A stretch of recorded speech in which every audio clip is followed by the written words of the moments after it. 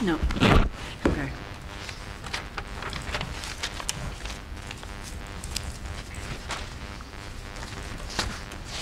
All right. Good evening. Welcome to the Town of Brookfield Select Board meeting for March 2nd, 2023. Please rise and say the pledge. I pledge allegiance to the flag of the United States of America and to the republic for which it stands, one nation, under God, indivisible, with liberty and justice for all. All right, announcements. I'd ask that you join me for a moment of silence for Bertha Nolan, who passed away at the age of 97 on February 24th. Bertha was a lifelong resident of Brookfield. She worked for the town in the collector's office and the town clerk's office.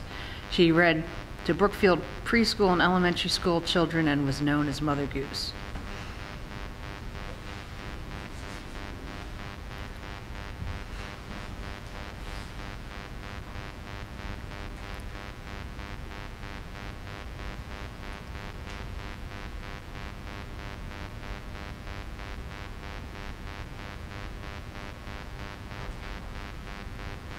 Thank you for that.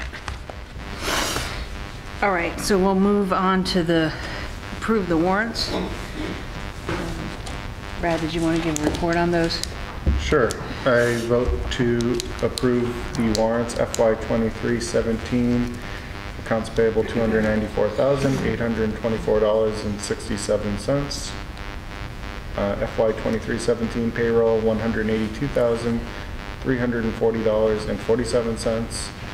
FY23-17 withholding $69,041.68. Second. All in favor? Aye. Aye. All right. First item on the agenda is a public hearing and a vote on early voting for the next election. We have a letter from the town clerk. So they're writing the follow-up regarding the voting on the agenda item. The reason why they're asking to not allow for early voting was that, let's see here. As you know, the legislature now allows for mail-in voting for primaries and state elections. Local municipal elections can have them as well unless the select boards vote by roll call not to. There are a few reasons I'm requesting that the selectmen opt out of mail-in voting. The first is cost. Holding a special election along with the general, we exhausted our expense and wages accounts. I've already requested the advisory board for an additional $2,500 from the reserve fund for election expense account, and I will also be requesting to supplement the wages account as there's not enough money to cover the wages for the election. I'd also like to note that residents who cannot make it to the polls can request an absentee ballot. I understand that you would like to get a determination of vote by mail numbers. The state primary ballots mailed was 430. State primary ballots returned by mail, $390. Cost was $361. State election ballots mailed was $716. Returned was $630. Cost of the election ballots mailed was $601.44. Despite all of this, the numbers did not improve voter participation in either of the elections. We had 1,400 for the governor's race this past November, and in 2016 we had 1,531 votes. I guess my concern would be is how much worse would it be if they didn't have mail-in voting as an option? You can't prove Well, the negative. that's not what he's saying. Yeah. They can still request an absentee ballot. They can still mail in vote. It's just they can't early vote. Do you see the distinction in there? So if you can't get there, you absolutely have the option still to have do an an option. absentee Still have the ballot. option to do an absentee ballot. Yeah. So if, Is the absentee ballot available to anyone who wants it, or or is there a restriction or rule as to who can be granted an absentee ballot? I don't know the No, answer I to that think anyone- question. I think I believe anybody can anyone request can. it if they're out of town. They can, you can't ask for an absentee I've ballot if you absentee can come voted. here, but like, because you don't feel like leaving the house. But if you're not going to be here, I believe you can. So I think that might be the only restriction. If you're housebound, you can, I think the difference, you can I think ask that's, for it. I think that's the difference, is that it gets rid of the no excuse mail-in ballot. Mhm. Like, and I think there are some very specific restrictions on absentee ballot voting, if I remember correctly. Yeah, I'm not familiar with it, I don't know for sure.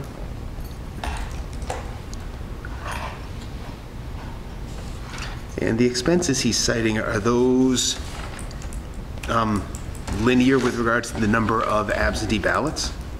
So, or the number of early voting ballots, if you will? So that if fewer people in the past had exercised that option, we would have had a lower cost? We would not have had that cost if they didn't have the early voting, because he needed people here to take and do the early voting work. So the mailing, the people had to mail the ballots out. This is directly related to the early voting, the cost. But I guess the question is it directly related to the number of people who early voted, or is it more of a fixed cost where he needs to have staff and accommodate it whether people show up or not? I don't believe it's a fixed cost. So it's proportional to the number of people who vote? Okay. Because he called in extra help when there were too many to do in the time limit that he had to accomplish the goal. So my question is, what he says here, you know, state primary ballots mailed and returned by mail. So When I've absentee voted, it was mailed in, I believe. right, so people requested them and only that many people returned them, even though he mailed out the requested 430, only 390 or whatever the number is. Oh, I got you. So he mailed out 430, returned and And received back 390 took the time to And that was mail them part back. of early Early voting? voting, yeah. Not absentee ballot voting, there's the early voting numbers. Are there similar costs with absentee? No, No, because you absentee pick up an ballots, absentee ballot you and can, then- you can pick it up or he can mail it, but those ballots are then received and then calculated the night of the vote, the early voting, even though it's just a really different, complicated setup. But as I said, I don't have the answer to how Because if all specifically those people, I guess what I'm getting at, if the 430 people that requested them decided to still do absentee ballot, they'd have to not be here, I think, though, right? I think that's the thing with So the way that absentee it- ballot is you have You to. qualify for absentee ballot when you're voting in a local election if you are, here, somehow I managed to Like, I cover it can't, over. so I work So- I work over in Berkshire County, and I can't get to the voting polls because I'm not here during that time. I could have requested an absentee ballot. Yeah. yeah, So you- I feel like there was no reason. I mean, granted, when I have done absentee, I was out of town, but he didn't ask me to prove it or anything. Yeah, you'll be away from your city or town on election day. You have a religious belief that prevents you from voting at your public polling location on election day, or you have a disability that prevents you from voting at your polling location. Yeah. So I guess it's a question, do we want to put the onus on the, and this is where it creates an extra step for somebody that wants to absentee vote and presumes that they would be eligible for one of those categories, right? So there are people who at the beginning of the year said, hey, I want all of my ballots mailed.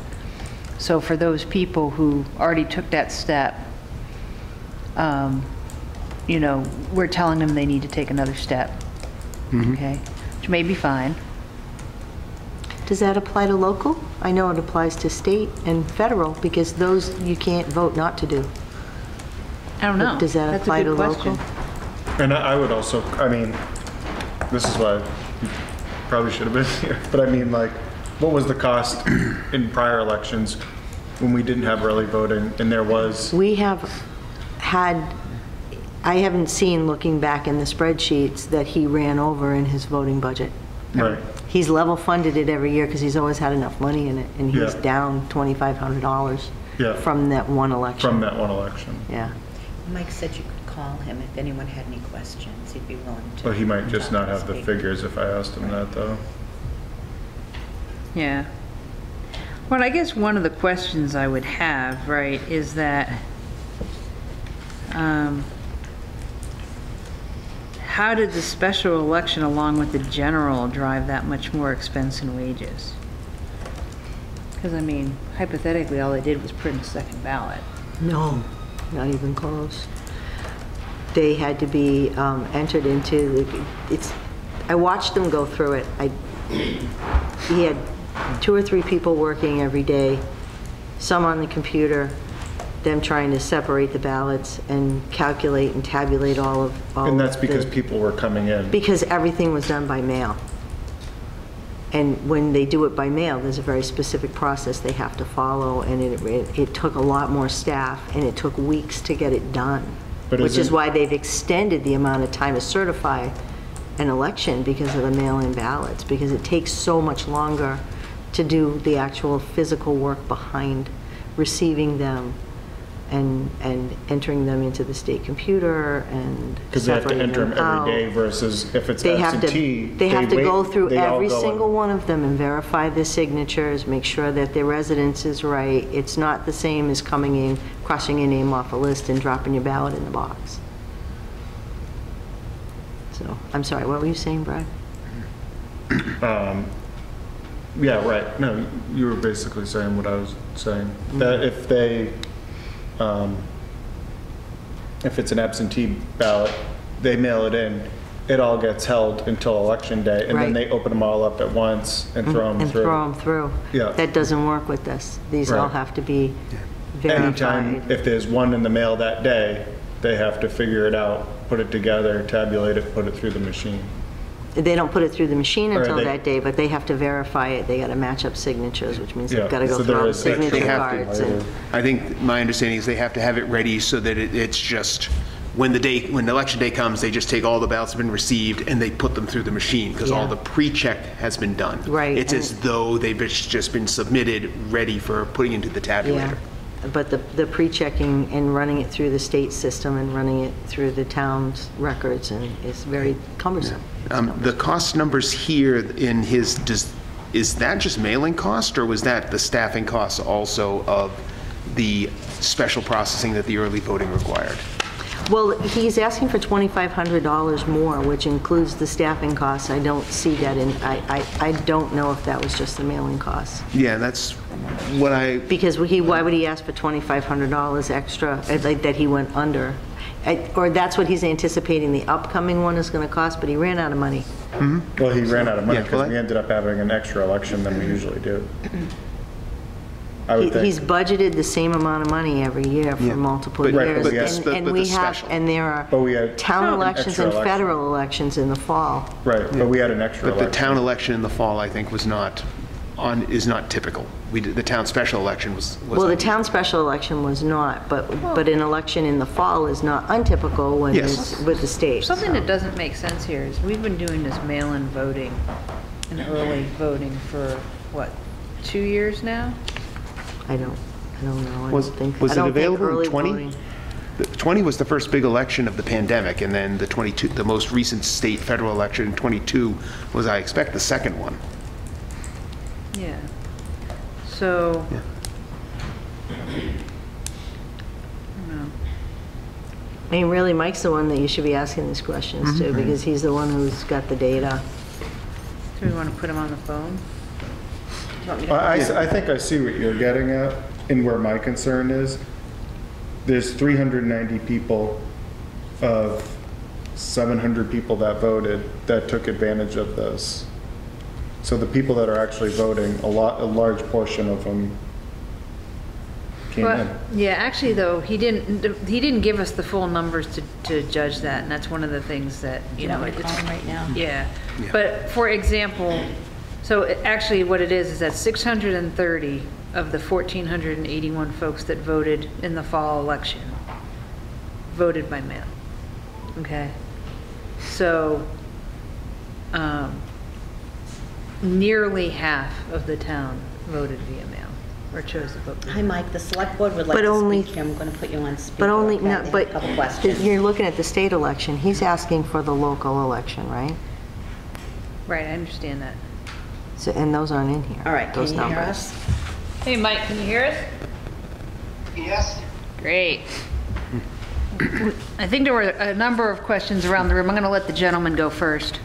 All right. Okay, go ahead. Hey, Mike, it's Tom. It's, I guess one of the questions is that the cost numbers you provided for the primary $631 and change and the general state election 601 and change, was that just postage cost, or was that the whole enchilada? Just postage. Postage, okay. Do you have any insight as to how much early voting cost us in total, in addition, like postage and everything else, the additional staff time needed to? The staff time, yeah, it was, I managed to, oh gosh, I really don't know. I know we did a couple Saturdays where I had somebody cover, or I was there, I split a shift with Lois, so I honestly don't know, but that wasn't so much the mail-in, it was just very time-consuming. Mm-hmm. Yeah, it was staff hours, I think is what I'm hearing you say. It was it was either your time or a clerk's time that was needed to do the work. Right. Do you have to be available every Saturday during early voting? No. We're not even going to do the yearly voting. This is really part of it. It's just mail-in. Oh, so they can early vote if they come in, it's just a They mailing? can early vote. They can ask for an absentee ballot if somebody wants, and they can, do that. But to do early voting, you see, the law is so messed up the way they approach this for local elections. For the primary and state election, they're allowing us to say to vote. However, for a local election, mail-in voting requires, if you want to opt out, for the selectmen to vote as would a roll call vote. But if you want to allow walk-in voting, then that's different. You would need 50% of the registrars to say they want to do it, and then the selectmen would then have to approve that as well by a roll call vote. So this is just... that's why- So this is just about the mail-in voting. So vote by mail is required for the local elections unless the select board opts out. Right, mail-in is required unless the selectmen opt out. And I guess what I'm trying to say is, I just don't see it as being a real priority. Local elections are a bit smaller, well, significantly smaller. And, the emphasis is it's a convenience factor for the primary and the general election in November. And this is what the legislature has been real supportive of. But as far as if you're looking at, does this improve numbers and incentive to vote? I don't see it, based on the two elections that were similar, the governor in 2018 and then the 2022. As you see, if you look those numbers over, there was actually more when there was more voters when there wasn't mail-in voting. That might also have been the candidates though, Mike, because I think that there was, yeah. I don't know. Yeah. Everyone's different, but, Yep. I mean, if you gave us the last, 20 governor elections, I'd be more interested in those numbers than I am from the I can two. give you those numbers, and I can tell you that they're always between 11 to 13 and 1,400 tops. And we saw 1,500, which was real big. The presidential election, I'll say this, that was the biggest vote turnout in the 12 years I've been here. We had over 2,055 voters in 2020. And, but you see the difference, whereas in 2022 wasn't a presidential election, so Yep. it's a bit smaller. But of even that presidential, was there early voting during that or no? And how many took advantage of early voting for that? Or mail-in. Right. I think about 486 or so, something along those numbers. only served me. I don't know, I didn't like the fact, I did what? I did, oh, okay, I did this year, the primary and the, I know we have, election. I know we have 45 days. What if we, Well, what's your concern? What do you think, what do you think this is gonna do if we don't allow mail-in vote? You know, what's your concern, convenience? My main concern would be participation, is that People are used to it now. this is the will of the people, and so therefore making it as easy. It's not the will of the people. Voting expresses the will of the people is what I'm trying to say, Mike.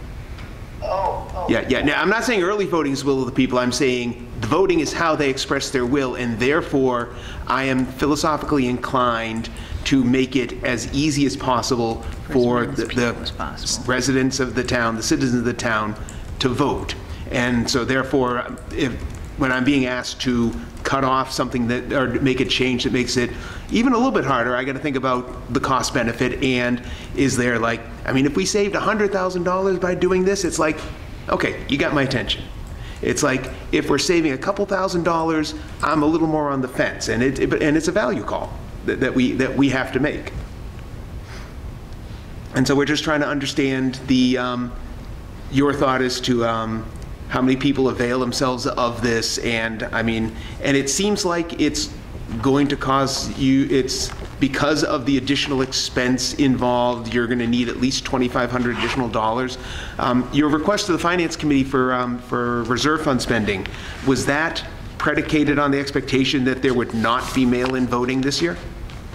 Oh, yeah, that just basically covers the ballots in the cards, the active vote machine, and so forth. And I've got another outstanding bill for the census of $875. So that $2,500 figure was fairly conservative, and it may not cover everything on the expense fund. Where we're at right now, I made a note, we have about $700 left in salary, which has got to cover election workers,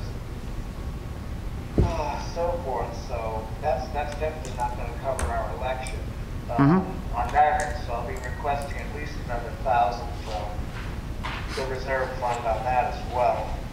Yeah, I mean, I guess the question I have to you is, and I'm not expecting the hardest number possible, but in your experience, what is the estimated expense, or what is the estimated savings if we take voting by mail off the table for the citizens of the town? How much does the town save in its administration cost of the election? You know, I honestly don't know. It's really hard to say. I mean, your guess is as good as mine. The truth of the matter is, it depends on what kind of a race we have. Are we going to have contested races? Is it going to be great interest? Is it going to be another year where we don't have any races? And in that case, it just makes it kind of a moot point, probably. You know, so I honestly don't know. Okay, fair enough. But that brings us back to, do we remove this voting option from the town? So what I'm hearing is it's going to cost us an extra $3,500 to run the elections, regardless of what we do, and the mail-in cost is maybe, you know, somewhere between $350 and probably around $350. If 10% of it is to still allow people to mail in vote, I don't know that I have any particular will to indicate we're not going to mail in vote. Yeah, I think that $300 is postage only, and then there'd be on top of that would be those costs? Mike's staffing costs to process the ballots as they come in, and I don't know if he, other than postage, I don't know if he has any other expenses that are not clerks to process the mail-in ballots. I guess that'd be a question for you, Mike. For a mail-in ballot, the additional cost of mail-in ballot, there's the postage, there is the clerk cost, or there's the staff cost to actually do all the validation and make sure that the ballot is valid and can be put into the to be counted pile. What additional? Yeah, well, hours. Mike's salary. Well, there's Mike's salary, but that takes his hours away from his other duties. Yep. Or a clerk could be paid who's, or he could assign a clerk to it who works in his office. But in addition to those two, what are the other additional costs for processing mail ballots? You know, off the top of my head, I can't really think about it. I mean, it's time consuming where we alphabetize all the ballots, we store them, you know, we check them in, and then it's a matter of, you know, just take them out of the vault during election day, and then the staff has to go through them when they have some time during election day. But then we have to tally later at the end of the night and count those. But one of the big problems that we had, and I don't know if we see this enough, what a lot of folks like to do is they, you know, they get their ballot, and then they don't mail it in. And then it's like a ballot that has to come in, and then they attempt to bring the ballot into the election area, and we have to turn it away, and then it gets processed by me, and you know, spend a lot of time doing that. Yeah. And now you have the extra processing on a ballot that arrived on election day, and you don't have the extra time to process it. Why would they want to mail in a Well, yeah, ballot and then walk it in? you know, There can't be that many, 'cause it's not- They cannot take the ballot out of the envelope or just go up to the, you know, the ballot machine. It has to be processed in the office. Yep. If we had a lot of that, that's why it's a real late delay and thereafter as well. Yeah, and that's, and the system just doesn't support that. People who, Kelly, I think that most of those people are people who forgot to mail their ballot in time and are saying, well, I'll just hand deliver it. How hard can it be? It's like, oh, let Mike will tell you. So you've got the cost of the ballots, which you're going to have to pay for anyway, but then how many envelopes do you use to mail the ballots? Because it goes out with a special envelope that they have to return it in, plus the envelope that it goes out in. Is that why the costs for mailing were so high? Well, yeah, because you're basically triple wrapping. You've got 3 different envelopes in there, and it's close to $1. Mail out every envelope, you know, so. And then it's just the tracking thing. And what's different, though, is, you see, the state computer allowed for this grid that you could add this stuff onto, but now they're just sending like a spreadsheet for the local election, which that's just another aspect that makes it a little bit more difficult and time consuming, because it's not all kind of in the system. It is something completely different with the local election, which throws me off. They hired some other outfit to kind of track this. It's a little foreign, so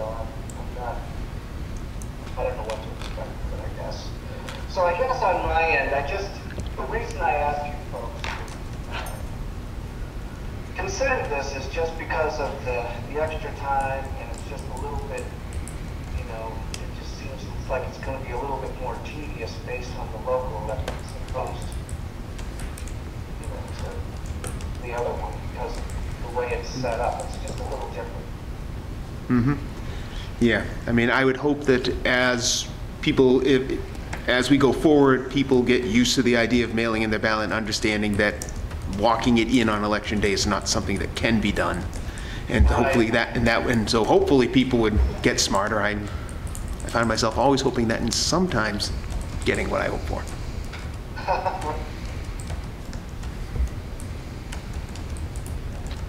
So, in any case, you know, that's kind of where I'm at. Of course, it's your decision. Yeah. And then, Mike, for the most recent, for the last November election, about how many voters did we have? How many voters were in that? Yeah, how many people voted? 1481. 1481? Okay, I missed that number. That's not the local, that's the state. No, that was state. Yeah, no, that was my That's what question. that's what his question Oh, I'm was. sorry, I thought he said local, I'm sorry. Yeah. No, So, and then- half of them. Nearly half of them. Yeah, Well, and then convert, yeah. and then the follow-on question is for the May town election, local election. What's our where would you put the over/under? It's all over the place. I mean, I can tell you, it's a contested election. We see upwards of 700 or a little Let's say bit more. 750, It's 800. not a contest. I mean, it could be as low as 380 Okay. or 85. Right. Or, you know, So- I mean, it's kind of all over the place. No, that's fair, but I mean, even with a contested election, we're looking at about half the voters versus compared to the November election. I definitely Okay. agree with that. No. You're not going to see that kind of turnout for a local, unless, you know, I mean, like in your case, back in November, of course, over 1,200 people voted. Yeah, but they were coming for the governor election. They just happened to pick up a local ballot. Exactly. So that's when you get the turnout, because people tend to participate in both elections. Yeah. I mean, I know I rode Brad's coattails, but I don't think they're that long. Word. Yeah, so. Okay, so do I have a motion? And if so, what do I have? Let's see. I'm inclined to go with mail-in voting, and I'm inclined to not make a motion, because I think if we don't make a motion, we have mail-in voting. So then if we don't have a motion, then I guess Yeah. we're done. Thank you, Mike. No, I mean, I'd be willing to revisit it if need be, if there's other data, but I mean, at this point, I don't, Yeah. because half of the people are taking advantage of it is my problem with it. Yeah, and Mike, the question is, it's a 45 days in advance, so when is the cutoff for the select board having this vote? Well, the election's May 1st. So you're up against your deadline pretty close. Yeah, our next meeting will be after the deadline. Okay, that's what I was trying to understand. Would we have the opportunity to revisit this at our next meeting? Not without a special meeting, I don't No, believe. our next scheduled meeting doesn't cover it. So this is our last scheduled chance to consider it. I think so. Yeah. Now, did I give you a figure of how many people participated in the general election for mail-in voting? You did. Yeah. What figure was that? I know I gave you a monetary figure. So you gave us that of the returned ballots, there were 630 against that 1,481, so 40% of the voters voted by mail. Yeah, that was crazy. Yeah. Actually, It was a lot of work. I don't know if you count weekends, but 45 days is the day after your next meeting. Okay. If weekends count.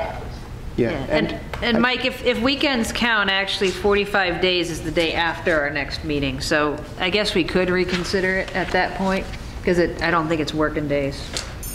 I think it's calendar days. Yeah.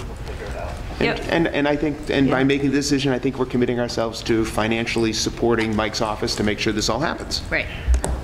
So, but most of that funding that he needs So has put it on nothing the to next do with the agenda. mail-in voting. I mean, that's what I'm Yeah. hearing. Well, I think There may be an incremental cost on top of what he's already asked for to support mail-in voting, but the request that he has on the street right now, he needs a pretty sizable chunk of money anyway, if he needs an extra $300 to mail the local municipal votes. You know, it's a 10% surcharge for 40% participation, I'll take it. Yep, I see it the same way. Yeah, I don't think an extra 300 is going to break the bank. Well, actually, it will. It's going to. It will, we're already in the I'll red. pay for it to avoid 300 people calling me. All right, great. It's beautiful in theory, but any money you give would have to go into general fund, and I don't want to. Deal with it. Whatever comes. Thank you, sir. Thank you, Mike. Bye.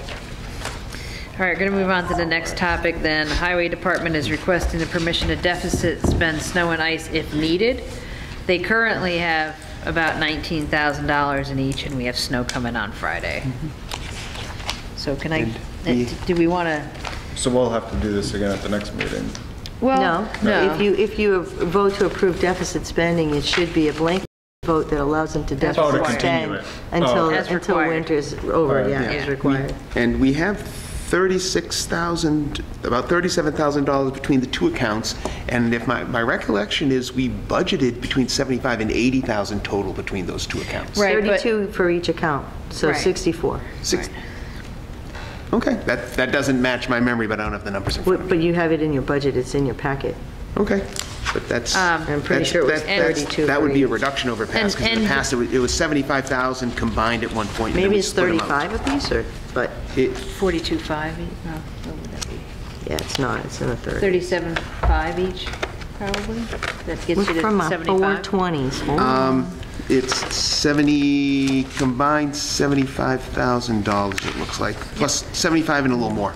Yep, 45 in expenses and 30 in wages. there you go. It used to be a combined number, and it was $75,000, and then we split it out because the account, Lori wanted a separate wages and expenses account. Oh, I see. And so we took the $75,000 and we split it, and then the wages has been getting bumped up to reflect the general wages going up. Okay, yep. And so I know you can't reduce it, because if you reduce your snow and ice expenditure or your No, you can appropriation- increase it by a certain percentage over what the prior, or average of a certain number of years. Oh, you can? I always thought if you reduced it, you couldn't deficit spend. No, I'm saying you can increase it over, like, you use an average of so many years back, and you can increase it a certain percentage. You can't exceed that percentage. I don't think you can decrease it. Okay, that was my understanding also. You cannot give any, you don't have to budget any snow and ice. You can just raise it on the recap, which is not transparent and not recommended, but Yeah, I don't like that idea anyway. no, not at all. So I guess my question is, it's March 2nd, and we've got, let's see, since the request, we had the storm on Tuesday, and we've got another storm coming, and the thought is they're getting close to deficit spending with those two storms? They said they would be out of money after the storm we just had, is what I thought they said. Either way, they're gonna be out of it. It's gonna be after. close. But it's close enough that if you're, it's wise to give them permission to continue to work based on the number of storms. Yeah, the weather's been saving it. Saving it for us.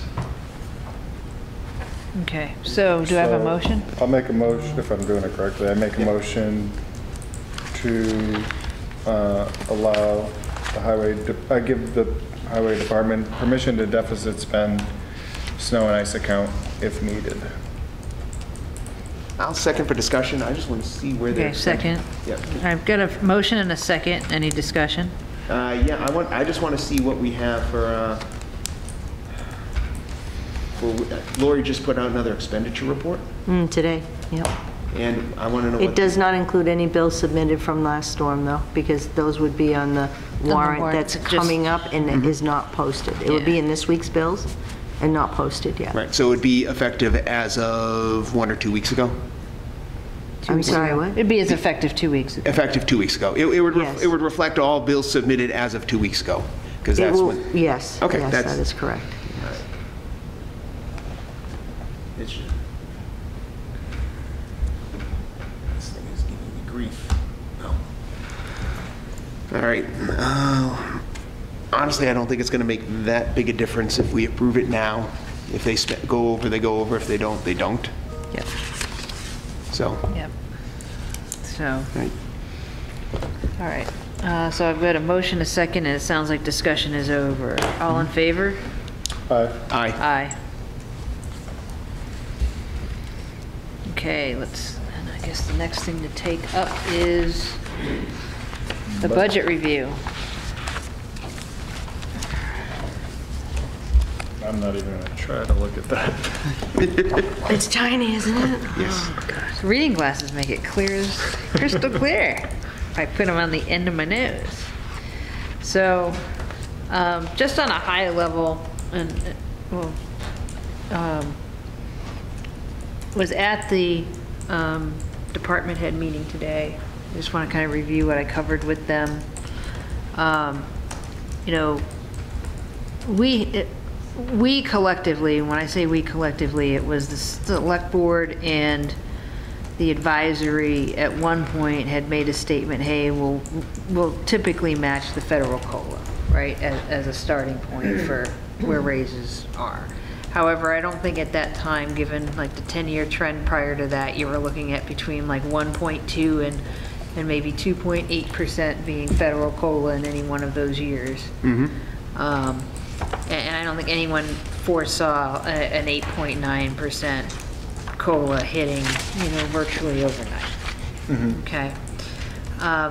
And most of the like reasoning or rationale behind making the statement that we would do the COLA that way had to do with the fact that Brookfield, by choosing to be different in many years and doing like 0 or 1 or 1.5% raises, had gotten wage non-competitive for municipal jobs to the point that when we did the Collins Center review, that we were like well behind our near peer communities relative to the compensation we were offering our employees.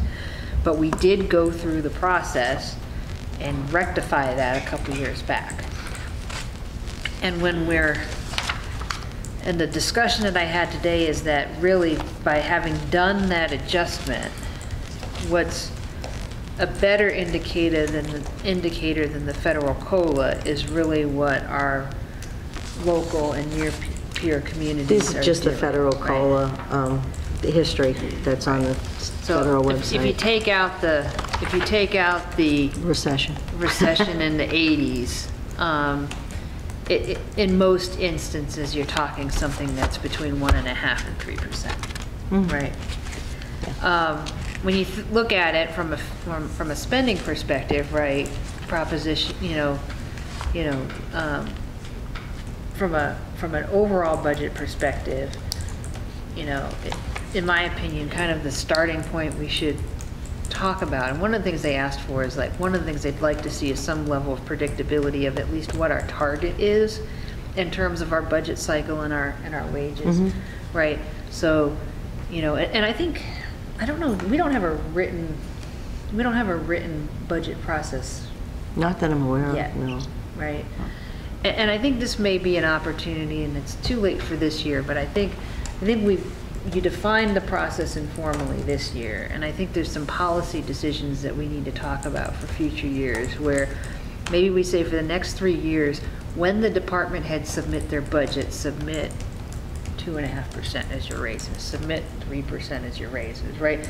Pick a number that's a reasonable, that we think, at least has a snowball's chance in Hades of fitting in with the funds that come from the state, the revenues that we're projecting, what have you, with the understanding, hey, the policy or guidance is submit at this level.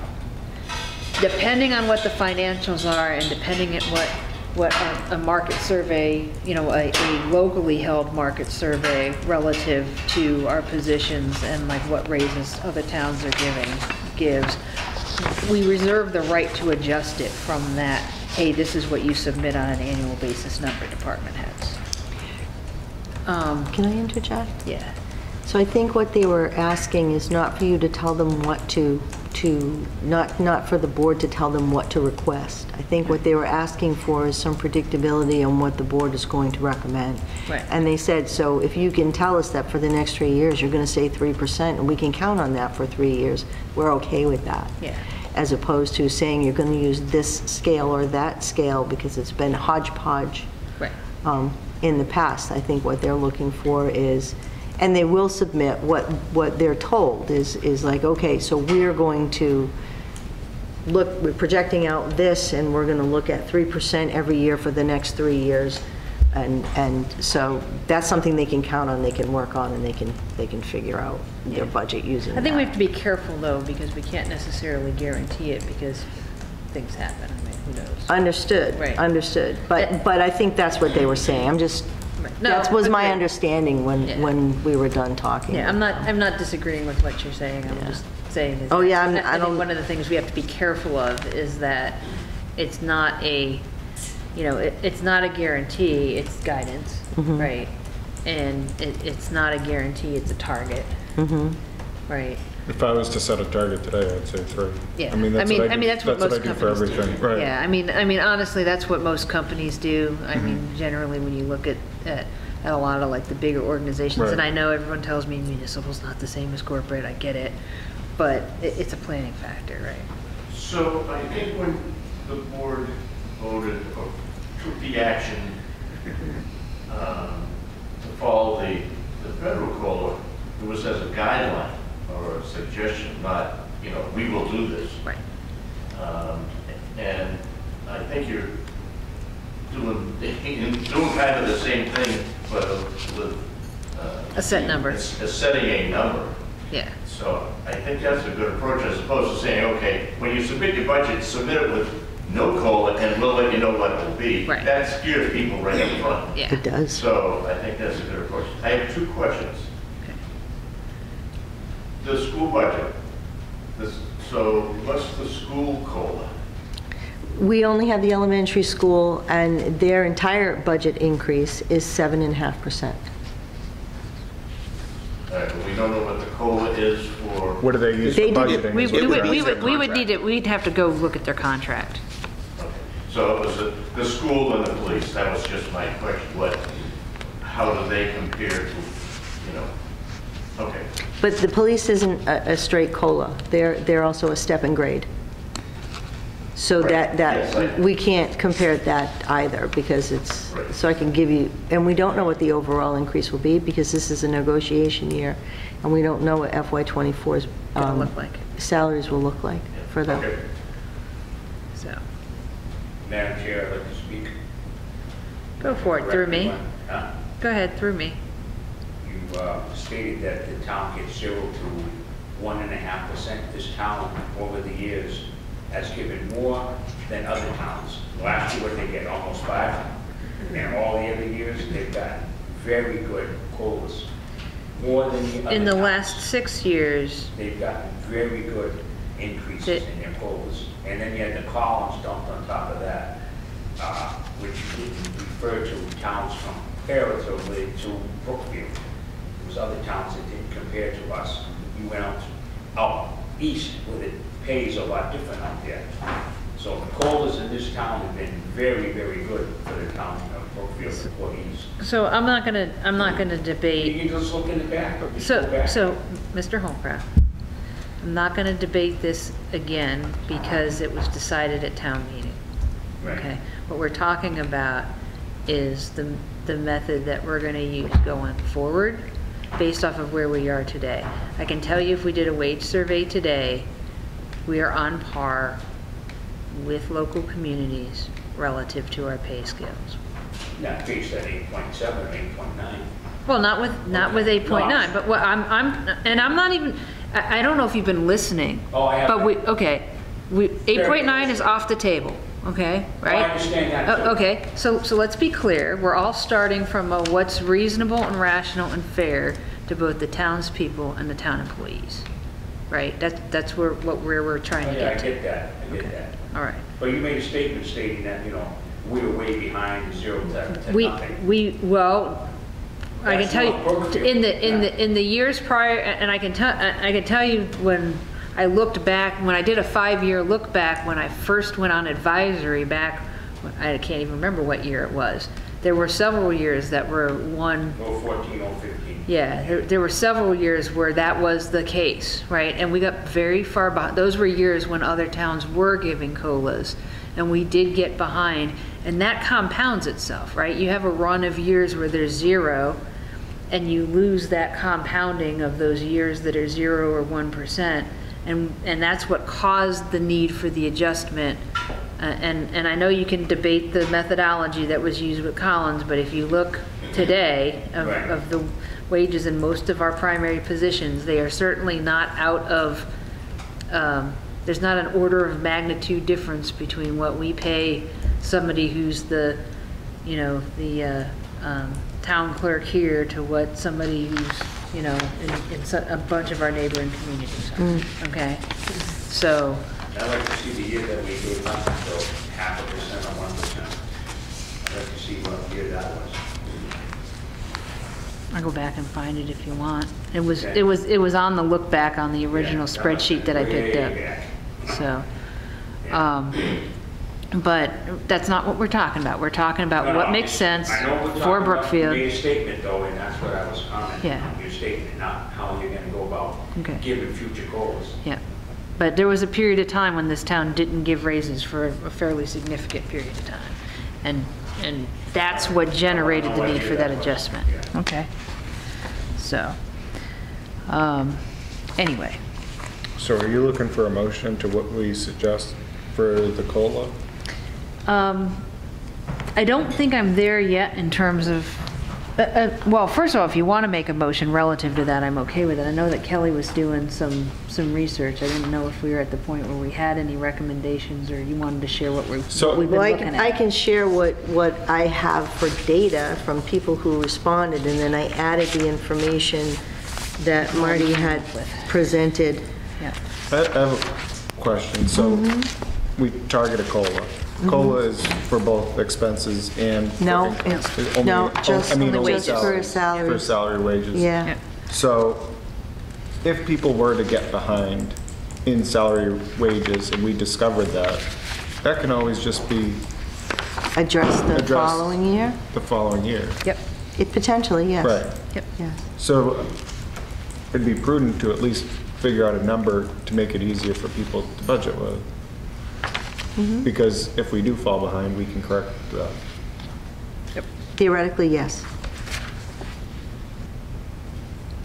Okay. So, did you want to start, is that this sheet, or is that? That's the one that I had done Previously. last week, the last meeting, and then I added the towns that Marty had asked us to use to compare. Okay, Several of the towns don't have a COLA chosen yet. okay. So, like Barry, Belchertown, Leicester, they haven't chosen a COLA. But what I'm seeing in the spreadsheet from the towns that did reply is that they range from 6% to 2% is the lowest. The 2% ones have some type of caveat with them, most of them, that they're because step and grade is also included. So that's on top of step and grade. But they're running average about 3 to 3.5% across the board. And I have towns in here that are, and like I said, these are the towns that responded to my inquiry. I didn't cherry pick which ones and if they were comps. This can all be sorted based on the size of the budget, the size of the tax base. You can sort it every which way to Sunday. I did add in the percentage of receipts for each town to show why some may be Higher I than, don't know if higher it's than pertinent, others. But out of curiosity, what does the state use for state So the employees? state uses the state COLA. And what's that figure? I don't know because it was never discussed, and so I didn't take the time to look it up. I have no idea what the state COLA is this year.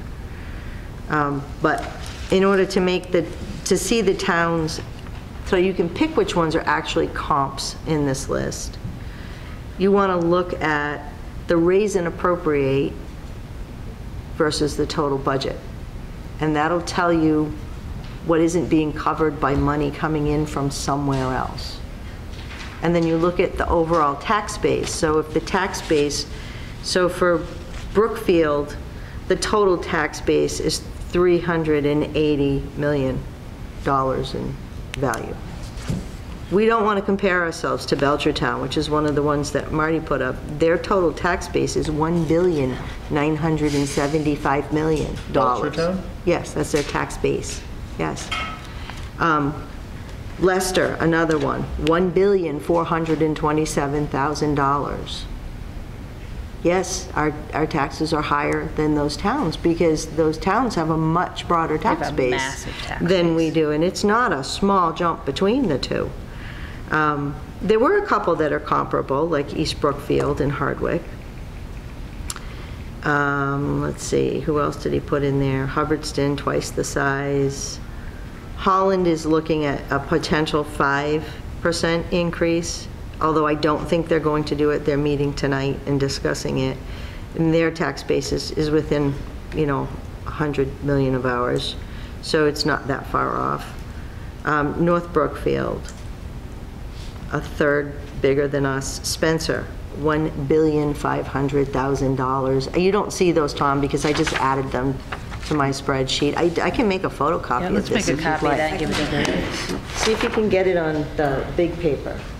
Do the 11 by 17, that drawer should be full. And this is in the one that you sent out at like 5 o'clock, right? It is actually in the one that I sent out at like 5 o'clock today. That's why I'm sitting here on my phone. I am actually Yeah, listening to because you. this is all in there. You can look at the bottom drawer is the big drawer, I think. The big paper. Kelly, what was North Brookfield? I can't tell you because I don't have the paper. Karen just took it. 3% is North Brookfield. Yeah. So North Brookfield was 3%. They have about twice the tax base that we do. But I was referring to, Marty brought in a Yep. list of towns that have lower tax bills than us, that are close in geography to us, but they are not apples to apples. Apples, yeah.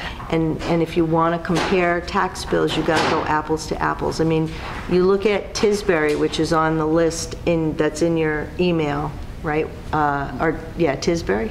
Yep. Tisbury on the Vineyard? Yes. Oh. Their tax rate was set today for FY '23. It was set today. Their tax rate is $2 and change. Their tax base is like $100 billion. I mean, that's an exaggeration, but Karen will be able to tell us in a But moment. to my mind, the appropriate comparative is the average or median single-family tax bill. Absolutely not. Why not? Because the outlying factors of the commercial, industrial, and personal property change the percentage huge that you're impact. going to pay in your taxes. You Huge mean impact. change the percentage that the residential Yes. base covers? Yes. Right. Yes. Because if you have a SIP, which is the acronym for the commercial, industrial, personal property, because it takes a lot less time to say, if you have a CIP that is covering 70% of your raise and appropriate, your tax bill is going to be only 30% of that, whereas our tax rate is, our raise and appropriate is 74%, because we are mostly residential. So you have to compare towns with the same demographics. It doesn't have to do with the average residential tax value or single-family home value or the single-family home bill. income or the single-family home total. It has to do with the percentage of that total to the entire amount raised and appropriated. Is it not printing? But So, Right, with- a couple of years ago, when I was looking at comparisons of Brookfield to other towns, the town that I found that is the closest in population, size, demographics, and finances was Millville. Yep. Yeah. So Is Millville, I think, is Millville in the list? They're not in the list. it's not in Worcester County. But it's It doesn't have to be in It's Worcester certainly County. closer than Tisbury. Yeah, it's Oh, I was just saying, Tisbury is one of the towns that Millville is responded, one of the 'cause I know the TA. closest ones to I us think in they're profile. within 100 people of the population, and look at the. And again, population is not necessarily relevant, Right. because you may have a certain size of tax base, and it's the same size tax base that Brookfield has, but it's all apartment houses, so their population is 3 times the size of ours. Their taxes are exactly the same, because it's the tax base that you need to look at. May I assist? I'm gonna have to put the pieces together because 11 by 17, I added the paper, so I'm gonna have to take it again. But anyhow, so.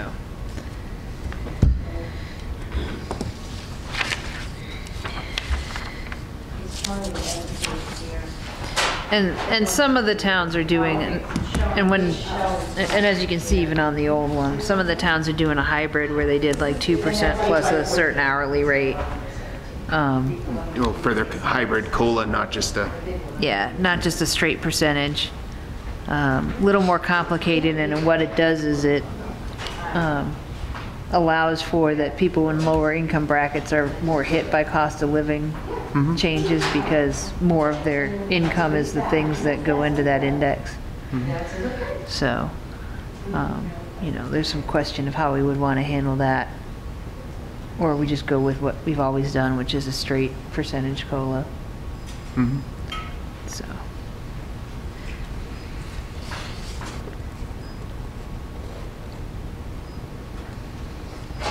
they figure that out, What's that? I was gonna say, while they figure that out, I'll be right back. Yep.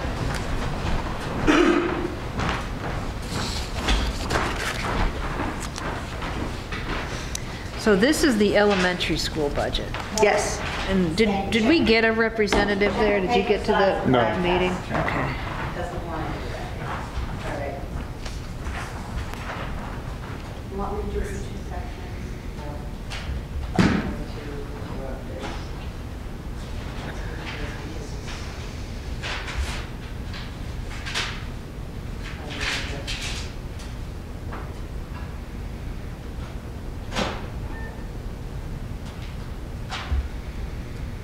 Looks like we've got a lot of kids going out of town with special needs.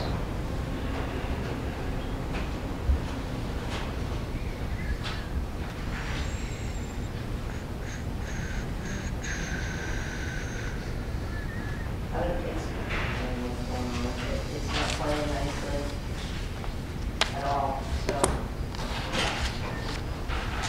Things are all just back to.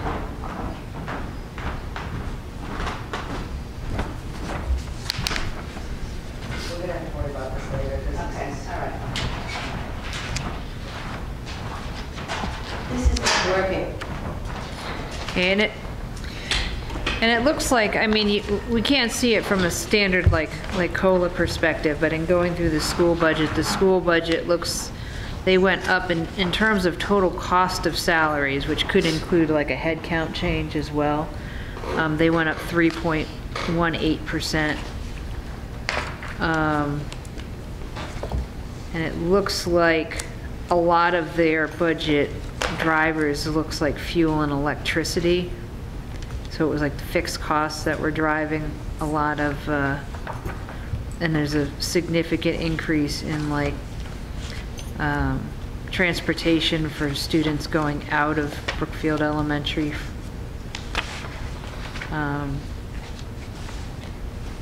As well as a very significant increase in special needs tuition.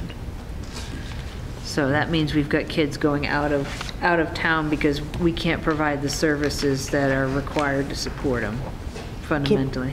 Can I tell Mr. Holcraft? He asked me about North Brookfield. They're Sure. offering a 3% increase, and their tax base is roughly 200 million more than ours. Right. So, yeah, about a third more than ours, right? Yeah. Yep. And then, you know, so a lot of the cost drivers in the school to get them to the 7% wasn't necessarily wages. It's other costs like, you know, even I'd say that really those big drivers are foundationally the special needs costs and then utilities more than anything else.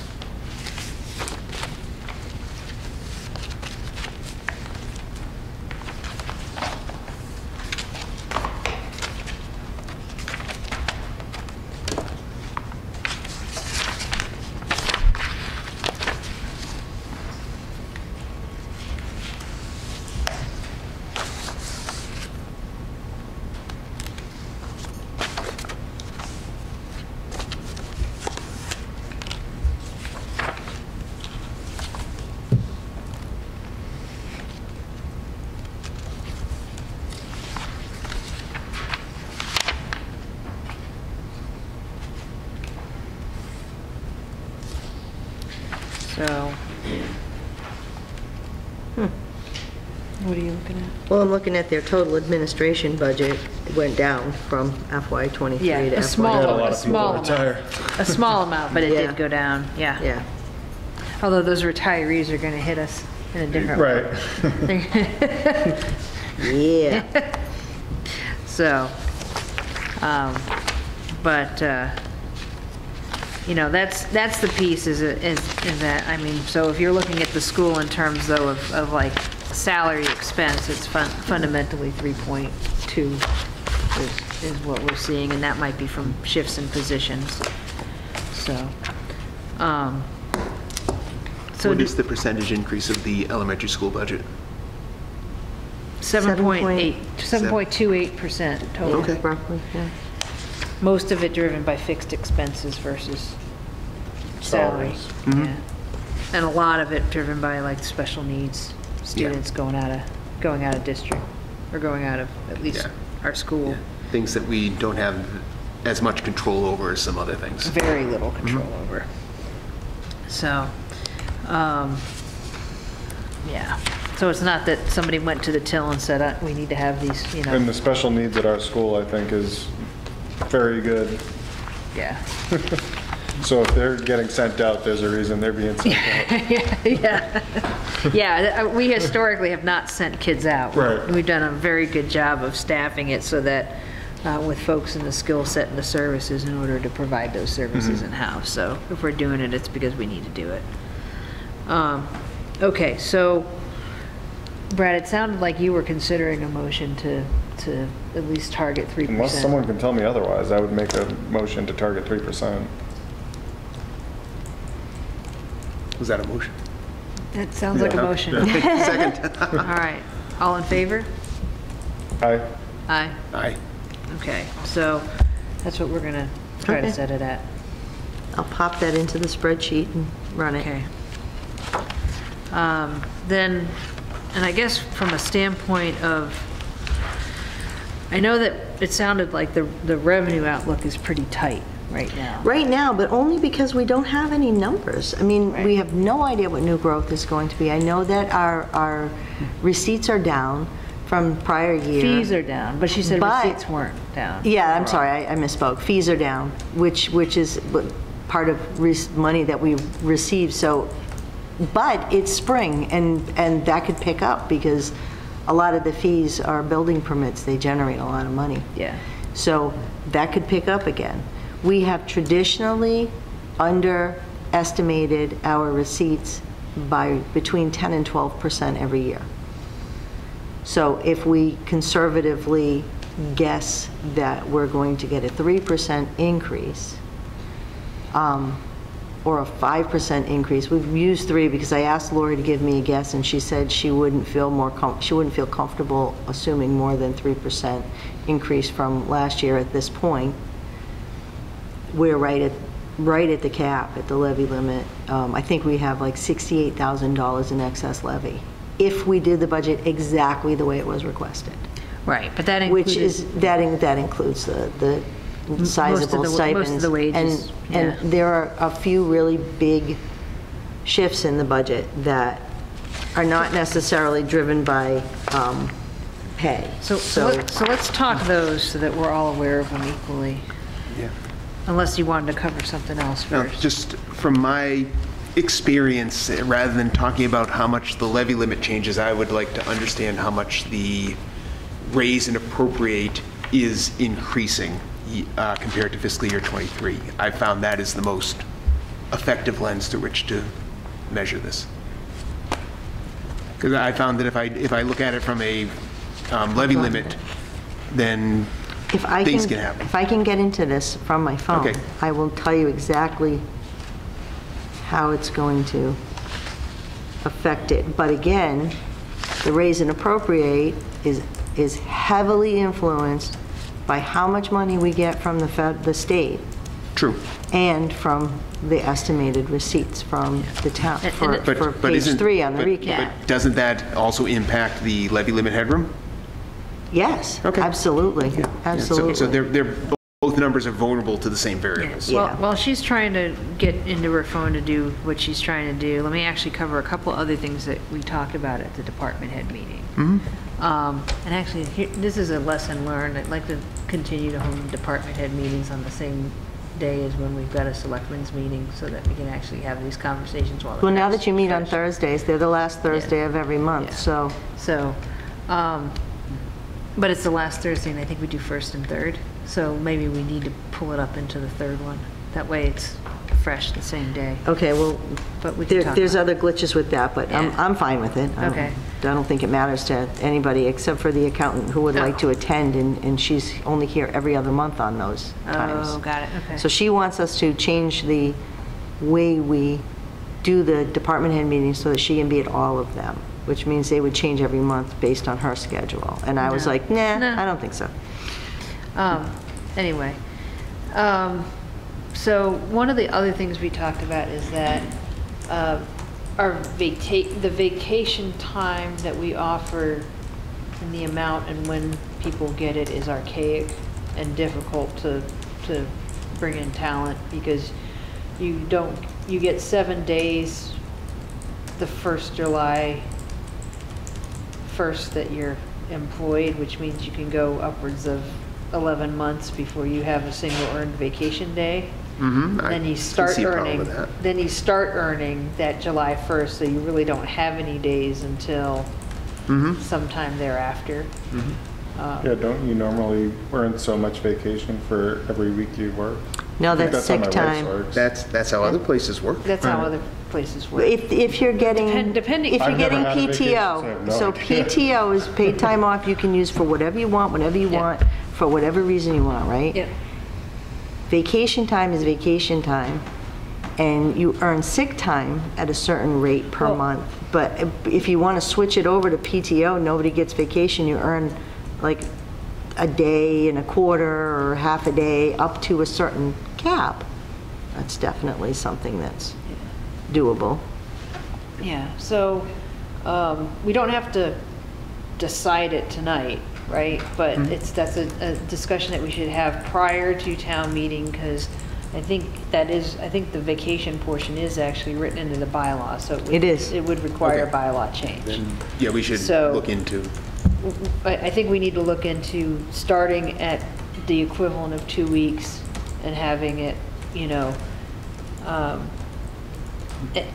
actually though, depending on how you write it, you can make it look more like PTO, where you get a certain amount earned, and that way you're not giving people like necessarily like 2 weeks up front, and then hypothetically someone could come and take their vacation and just be gone, right?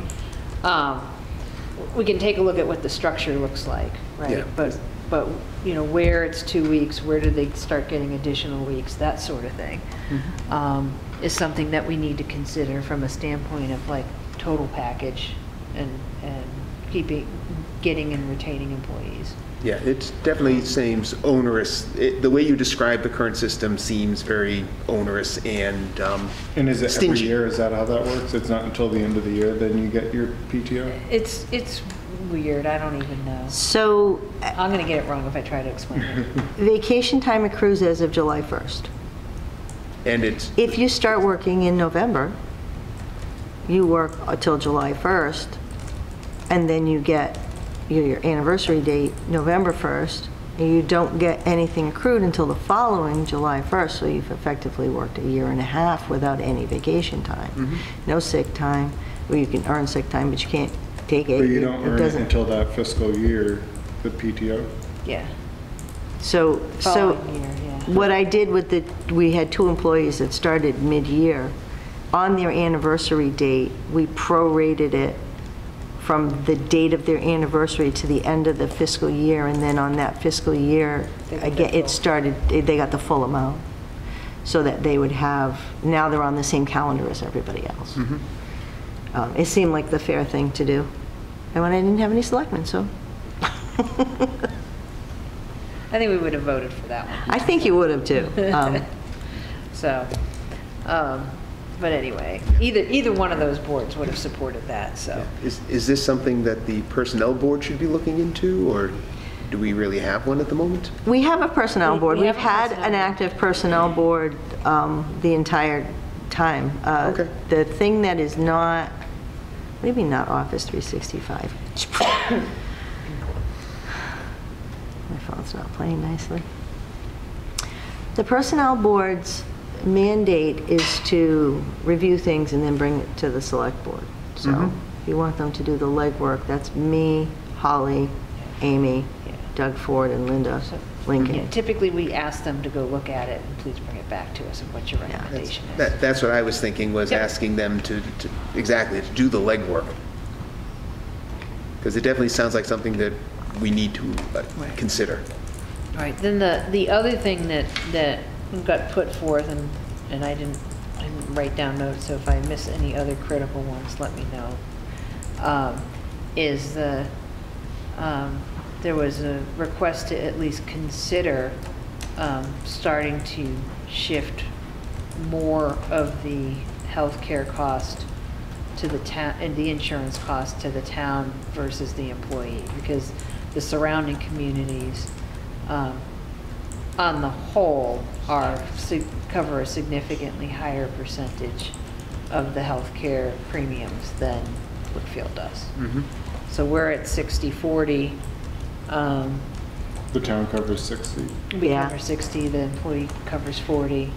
There are communities around us that are 80/20, 75/25.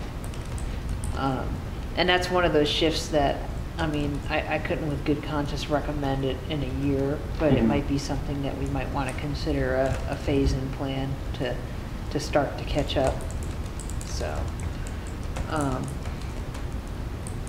I can't get, my phone is not playing nicely. It's okay. saying you cannot open all of Outlook and access everything from here because it just won't let me do it. okay, what were you trying to get to? I was trying to get to my recap simulator so I could tell Tom what the numbers are and how it's gonna, how it's gonna affect the.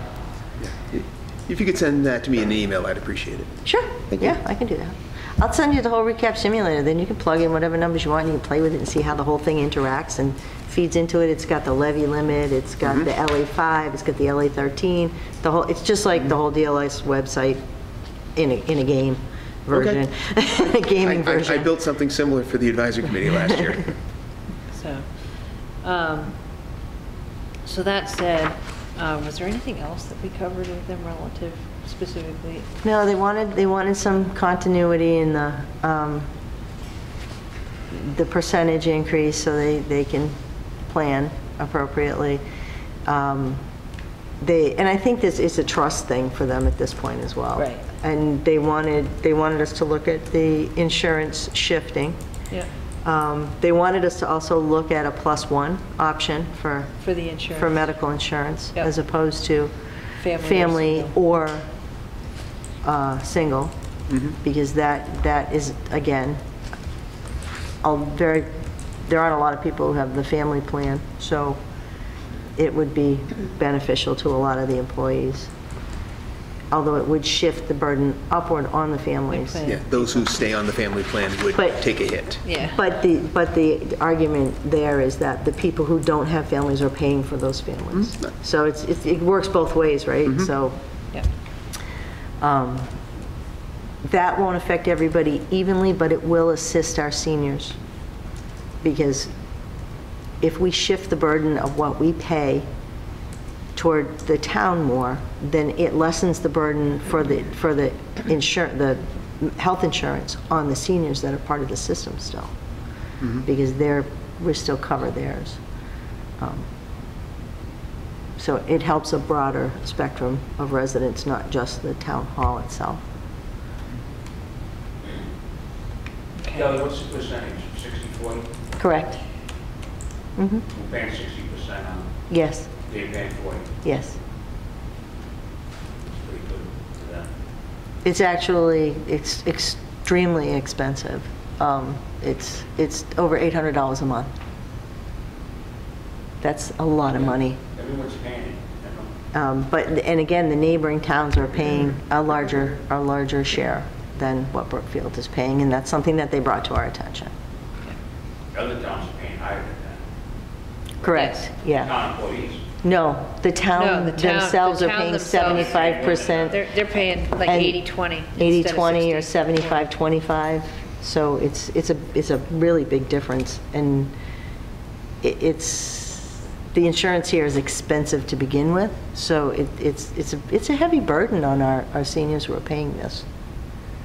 I mean, not just the employees, but so the insurance is supposed to go up roughly 7.5% or more. Our liability insurance is going up roughly 10%. Our health insurance is going up 7.5%, or maybe more, maybe 7.8. I'm meeting with them next week, so I'll know that number's solid next week. But they estimated 10% on the general liability because we had big claims over the last year. So these are things that we can't actually control at this point, although I am trying to mitigate the damage by implementing a roof. So our problems have come from roofs, and we have another roof that's a problem. And so a roof inspection, maintenance, and replacement schedule. And actually, Brad is helping by taking his drone and taking photos of all the roofs so that we have an actual record of what they look like. So we can go up next year and say, all right, this is where a problem was. Has it deteriorated further? Do we see any other problems? Okay, I'm seeing water damage. I'm seeing potential for water damage up on the roof by the windows where they meet the... Yeah, just like for instance, just the sashes of the windows up Right. here, the paint's all gone and it's now beginning to... Yeah, it's spongy looking. Right. It's spongy looking. So I saw that. I saw some broken slate. I saw that there is, and I have to look up and see how slate actually degrades. I don't know if slate actually does degrade. I think it just breaks. But It does just break, yeah. there are marks on the roof showing where there's constant water that are not in other areas of the roof. So I want to know why. But so this program will allow us to inspect the roofs and make sure that they're properly repaired, immediately repaired, and replaced in a timely fashion. So we can budget for that with free cash and say, hey, this is going in the roof bucket, you know? I'd be interested in looking at the other buildings after walking downstairs with Don yesterday at the foundations in the pylons, because these need to be repointed or we're going to start losing the floor. The pylons need to be repointed or we're going to lose the floor? Yeah, They're beginning to crumble. Okay, the last time that I dealt with the spalling in the pylons, we actually had to lift the town hall and replace the pylon, but it didn't affect the floor at all, so you lost me on the floor thing. I'm just saying, if it's not addressed, like catching it early enough, we'll avoid... Needing to replace it, yeah, right, that would right. be, well, the whole building had listed in the last town hall. We had It to looked like lift there it was up. heaving over that, which I think is why that's heaved up. Yeah. Yeah, so that's another good thing that we, so if we're But I mean, that's just cognizant. what we saw here. What's going on? Is anyone ever, is there a basement in the library? I have no idea. As long as we're cognizant of these things, this will Right. help reduce our liability. Our It's free to look. cyber insurance is, they're requiring a lot of major end user biometrics. And I have a big, long email from Jacob I'll forward to you that explains all the different things, and the insurance is requiring these things. That's one of the reasons that the tech budget is a little higher than, sorry. Shh, quiet. I have it on silent, but apparently the alarm doesn't care. The tech budget is bouncing up because it's being required for the cyber insurance. And so that's another one of those control things. Yeah, I thought the tech budget was pretty menial. It actually is, over the grand scheme of things, the tech budget is not much at all. And you should actually have a printout of it in your packet, I think. It's definitely in the spreadsheet I sent you. You've got the Right. Yeah. electricity, where everything's compiled and what makes the big number in the budget. Okay, good. All right. Those are all the different softwares that we use for the finances and for maintaining, you know, the email and the website. And the email and the website are actually some of the cheaper ones. And then the funding for and every includes all of the upgrades that are required by the insurance, the labor and the server and the bits and pieces that go with it. But I will forward you Jacob's email so that it's a very articulate explanation of what we're doing with IT. So, I don't want to cut the discussion short on this, but do we want to hold off on further budget discussions until we go ahead and recalculate based off of what we're planning on for the wages. Yep. Unless there were other questions that you all had tonight that you wanted to go over. And I think the one other thing I'd like to cover tonight relative to the budget is I'd like to go ahead and let's go through and make a selection as to who's going to be the POC for which departments, for basically like department liaison to handle like the budget discussions. So I think that's the other thing I'd like to cover tonight relative to the budget, if that's acceptable. I don't see why it wouldn't be. Okay, so, I mean, general government, that's us. I don't think we need a liaison for that, do we? I don't think so. Okay. Likewise with all the I stuff. mean, I like- talk to myself all the time. So. Right, there you go. That's only when you need an expert opinion, Kelly. All right, so I'd say everything down to, so who wants to liaise with the town accountant? So I don't are think we picking people to liaise with these departments because we're questioning their budget? No. Or do you just want to talk to the ones who you have questions for the We budget? could just talk to the ones that we have questions for. Because the outsourced budget is a Right, I was gonna contract. say, that's That's a outsourcing contract. contract, so. It's the audit, which is the fee is what the fee is. Right. And, Okay. and her expense account is level funded. Yep. Do you want Nope. to? Okay. All right. So. Advisory is committee level funded. Assessors, is there any questions there? Their board is asking for a larger stipend. Their wages are what they are. The consulting fee is level funded, and so is the expenses. So the only, we're going to take care of what we're going to, the 3% for the other two items. Otherwise, it's not. It's just the Right, so they were board asking, asking they were for- asking for a 20% increase. So do you want to speak with the Board of Assessors?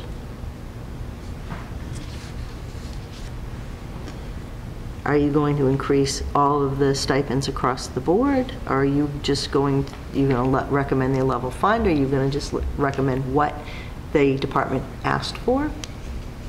Because Board of Health is the other department that's asking for more money, and zoning. I think those are the only ones that have asked for an increase. What Board of Health is asking for, probably because they're now paying. No, Board of Health is asking for it because they're going to have more meetings. That's what they said. It's the stipend for the board. Their budget is one that we need to talk to them about. That's a budget that needs some discussing, because they're asking for things. How did Board of Health salary wind up such an odd number, 38, 39? Probably through COLAs.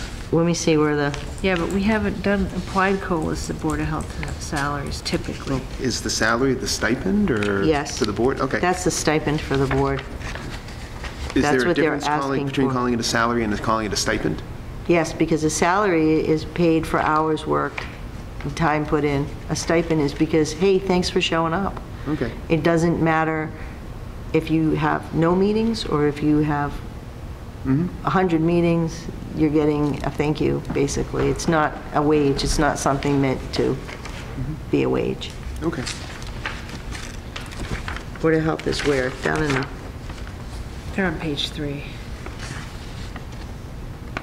it's just so small.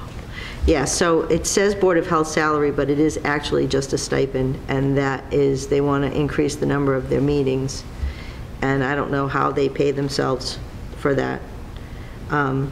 They asked for $6,400 for their Board of Health clerk, which has been put into the all-board clerk salary, which is why I have a 0 in the recommendation line, because it's part of her salary because she's doing the job. She's already been, it's already been placed in her lap.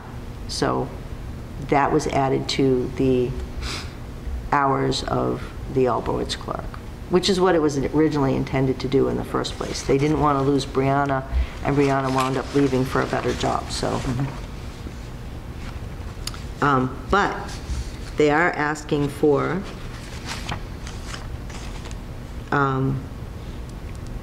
a community health program for $950, but that's part of a contract that we're in that doesn't cost us any money.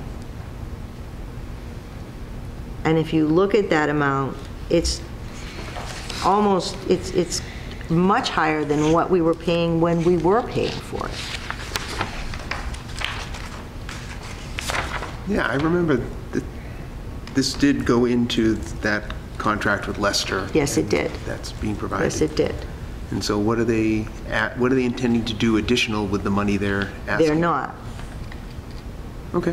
That's why we need to talk to them, because this is the very first time that they've put this budget together, and they were very iffy on what they should and shouldn't include in the budget. Because Mike put it together before. Correct. There is a health agent in here for $1,000, which if you look at that, that's $300 more than we paid when we had a health agent, and that's also part of the IMA with Leicester.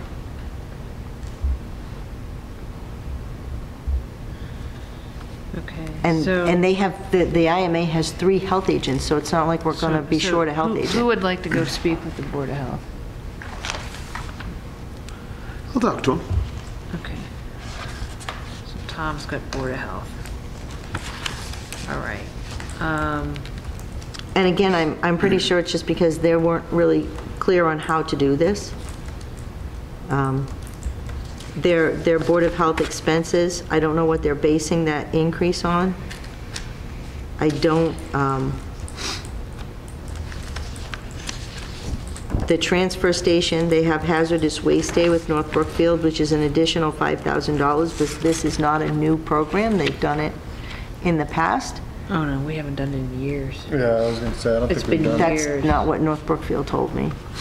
Years since we participated in that. Okay.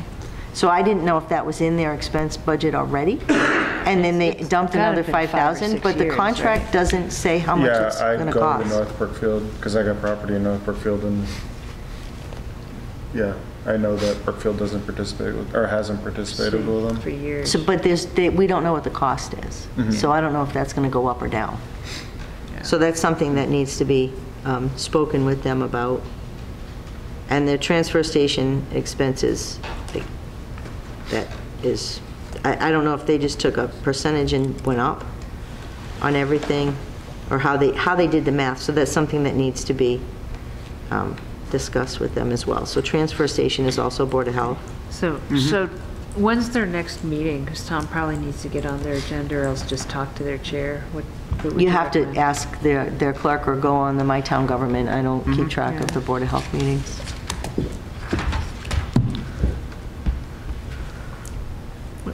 No, it was more of a question, is that one, if he's wanting to talk about it, do they need to put it on their agenda? If he wants to talk to the whole board, yes. Okay. If he wants to March talk to just the chairman, then that, and have that conversation, but the board is the one who actually should be voting the budget. Yeah. And Maureen has been very good about going to the board and having the board walk through all of what's Yeah. going on. Yeah. Okay.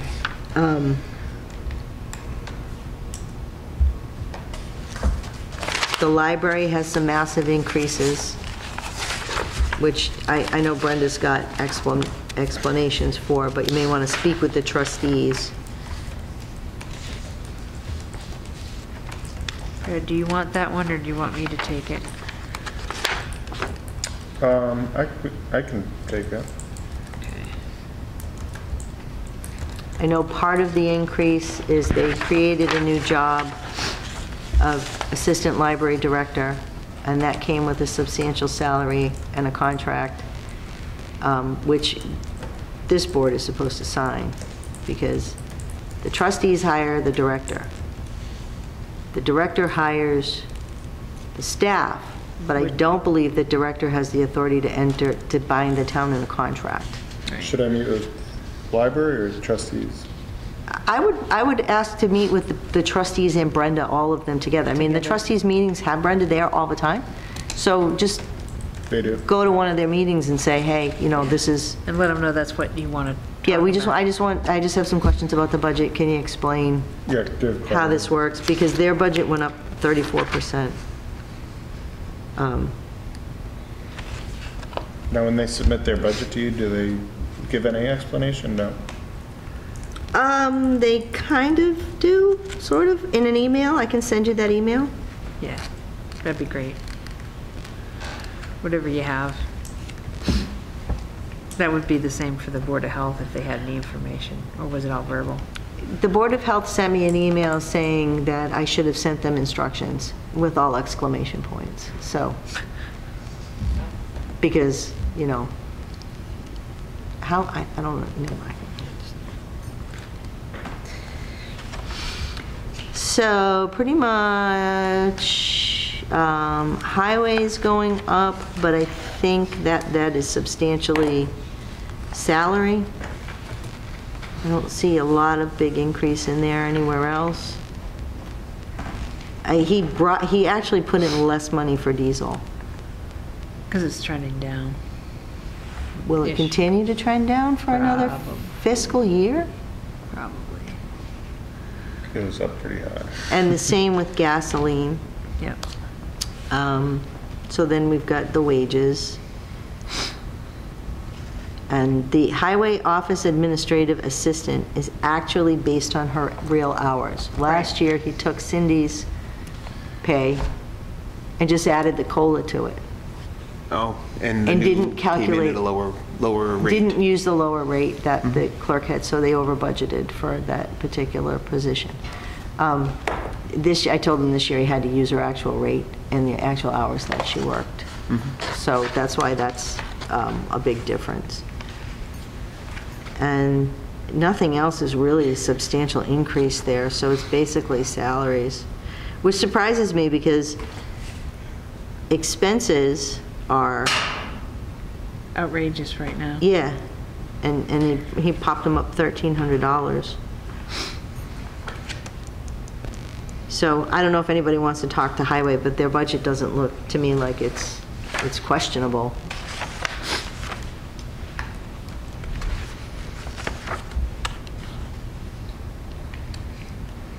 The only thing I have to say about highway is I would like to go talk with Ryan again, which I planned on anyways, but I'm telling you guys just about the pavement management plan going forward and what he suspects. And Yeah. If you're planning on doing that, you might as well cover the budget stuff while you're there. I mean, and really, it would just be a case of, what would you like to know about the budget? There really isn't. there's not so much questions other than, given what the management plan is the expense is set where it needs to be. I mean, not that we want to put more money into it, but at the same time, we need to be cognizant of, Yeah, materials have gone up over 34%. Right. so. Since last year. What are we going to be able to get done with that budget based on, you know, granted, we are trying to leverage grant monies where we can to do portions of the roads, but there's a limited. And I don't, this isn't, I'll bring it up, but I don't know where this discussion should take place. One of the issues I saw right away was that highway department is doing grass cutting and weed whacking, for instance. I don't know if that's a good use of their time. I don't know any highway departments that, unless they're in a big city, that don't do that for the town. They do lawn maintenance for the town buildings. Really? Yes. They mow the fields for the bulk fields, they take care of all the cemeteries, they take care of all the municipal buildings. In every town I've worked in, that's how it's worked. But I've always worked in towns that are of a like size to Brookfield, so that is a normal function of the highway department. They also have seasonal people that come in and assist with that, that maintenance as well. And they have a whole new person, which they didn't have before, because we didn't hire them like super lickety-split out of the gate when the new fiscal year started, did we? I don't remember, honestly. It was pretty quick, actually. Was it? But that should lessen the burden, or at least spread the workload, having another full-time person there. Yeah. Don't they use the, I know there's a program for, say, seniors to help work off some of their tax obligation, and I think some of that is doing some of the mowing. I'm not familiar with them using any senior abatement people. Yeah, But that actually, doesn't they mean do. they don't, it They just do. means I don't Yeah. know about Yeah, it. they have one that comes in and does the tax work off. That's great. I got a question, if I may ask. Thought we hired a fourth highway guy, and we're still keeping all these seasonal people on? I mean, what's everybody really doing? We only have one Still have the seasonal people, guys. I thought right? they were gonna go bye-bye if we got a fourth guy. Madam Chair, through you, Sure. the seasonal worker budget decreased after the hire of the new full-time person. Increased? Decreased, Oh, went down. Oh, by how much? Let's see, by about almost half. It's 17 and change to 10,000. What was it before, 10? It was 17 in the latest budget, if I read this right. Down 7,000. Yes, it almost half. Yes. Still $2 million. I don't see that. Kelly, I'm looking at there's a seasonal worker. Oh, yeah, okay, yes, so the seasonal worker for FY '22 and FY '23, we cut it down. And then it's, yeah, okay. Let's stay there, so. Close to there, yeah. So, So we go that, through, so cemetery, What was the other part? cemetery wants to do paving, and they're supposed to work with Ryan to get a bid and a quote so that they can fix the roads in the cemetery. so that's not under expenses, I'm assuming they're gonna do a warrant article for that? I don't know if they're going to do a warrant article. We were talking to CMRPC about grant money for it. Okay. And I think the state's also And good. I Yes, think state's Ryan good. said he would use town funds and Chapter 90 money. But I don't know where he thought that was going to come You from. can't do chapter 90 for that. I'm just saying, I don't know where, this is all Yeah. hearsay, because I'm not part of that conversation, so, but that's something that you might want to talk to Ryan about to see if that's on his radar in this budget, because that again? Mike is saying that he had spoken with Ryan about getting the cemeteries Roads repaved. roads repaved, yeah. So Well, Mike, it wouldn't be repaved, it would be graded probably. no, they're paved. They would be repaved. All of them are paved, Are they really? Yeah. Not all of it, but some, a good chunk of it is. Yeah, there are paved roads in there. And they're not in the best shape.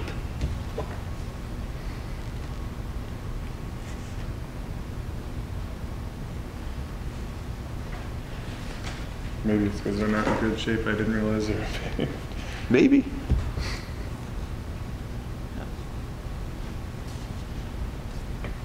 So there's not anything that really spikes out on Council on the Aging, although they did increase their expense a couple thousand. They actually didn't. Oh, What no, they it went to did is they Medicare. shifted the Medicare cost into their expense. programming cost so that they could offer more programming, because no one's using the Medicare.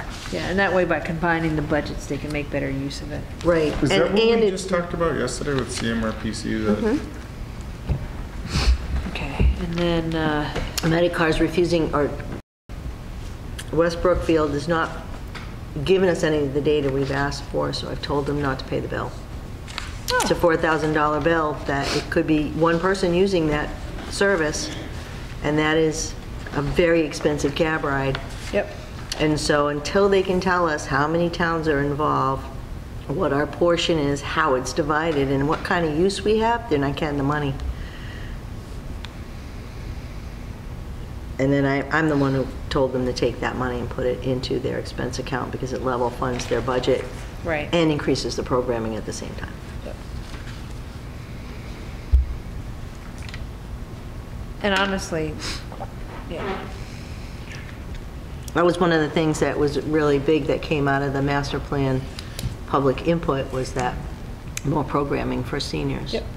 And they're actually doing a great job. I got to give high kudos to the Council on Aging because of all the programming that they've implemented over the last year. it looks like veterans was level funded predominantly. other than Yeah, salary. that's what he had asked for. Yep. I don't see, town clerk may want to increase his budget for the elections, wages and expenses. That's something in light of what just happened. We may want to talk to Mike about increasing that. Well, but this year's not a year for, this year's not an anything year, right? It's an off year. It's a slow year. It's an off year, but if somebody quits and we need an election.